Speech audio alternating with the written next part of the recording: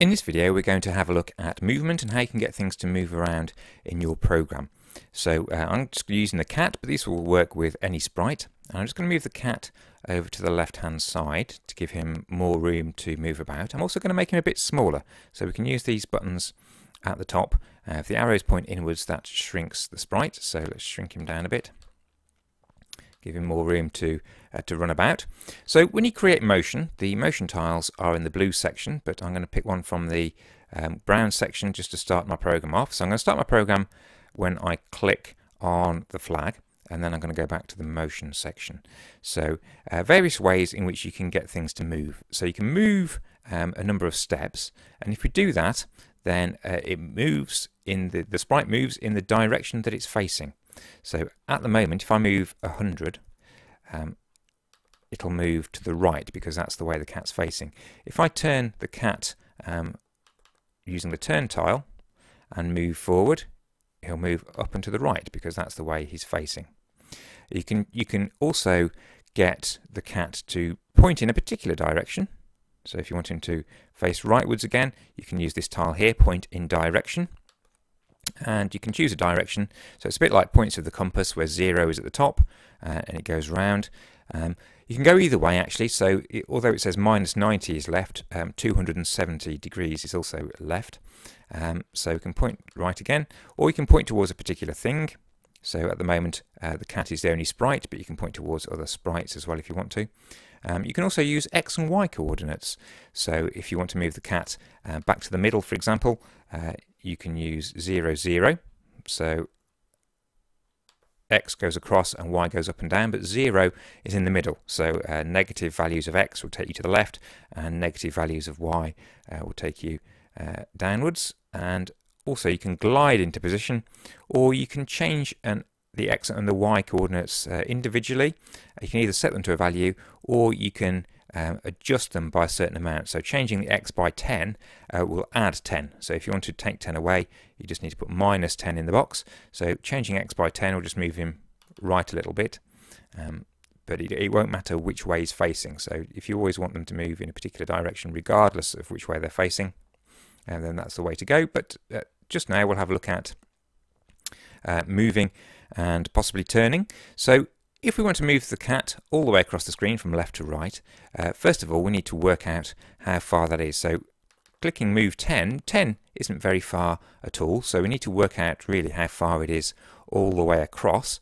So you can do that by trial and error. One of the good things about using a computer is you can just quite quickly try things and see whether they work. So 400 seems about right, but you could arrive there a bit more slowly than that. I know from experience that maybe a little bit more than that, maybe 410. See what that does. Yeah, 410 is pretty much all the way. So what we could do in our program is, if we wanted the cat to move from left to right, is just move 410 steps.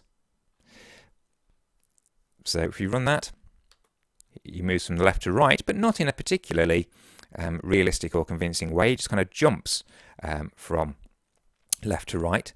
You can also use the glide. So if you use this tile, glide, then he'll move more slowly. Anything that uses X and Y coordinates, if you position it in the place where you want it to end up, it will put the numbers in there for you. So if I put the cat where I want it to end and then move that to there, then it'll put the numbers in for me. So now if I move the cat over to the left hand side and I run that program, what we'll see is the cat will glide into position. However, I don't like using glide because it's effectively one step, although it takes a while. It doesn't allow you to do anything else at the same time. So what I prefer to do is break the motion down into a series of steps. So for example, rather than moving 410 steps all in one go, what you can do is repeatedly move a smaller number of steps. So for example, well, just to make the maths easier, if I say repeat 41, move 10, so what I'm going to do is I'm going to use this repeat tile from the control section, and I'm going to move 10 steps. So 41 lots of 10 is 410, so that's the same distance. So if I run that now,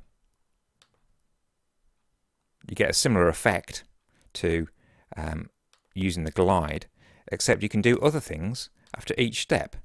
So for example, if I want to speed the cat up or slow the cat down, I can do other things. Or if I want to make the cat look like it's walking, I can do other things. Now I keep having to drag the cat back over to the left hand side. So a better thing to do would be to go to the motion section and actually position him at the start of my program. So I've got this go to XY tile, it's filled the numbers in for me. So if I stick that back in at the top of my program, I won't have to move him back to the start every time. So now if I run my program, it'll move from left to right, but if I run it again, it'll start back on the left hand side. So repeated small movements give the appearance of motion.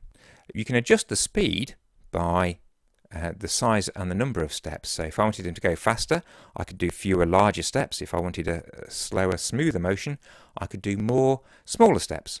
What I can also do in the control section is wait. So if I want the cat to slow down, I can just wait a small amount of time after each step. It doesn't have to be a whole number, actually. I can just wait 0.2 seconds, for example, if I wanted to. And if I run that program now, he'll move over. The cat will move in a series of steps.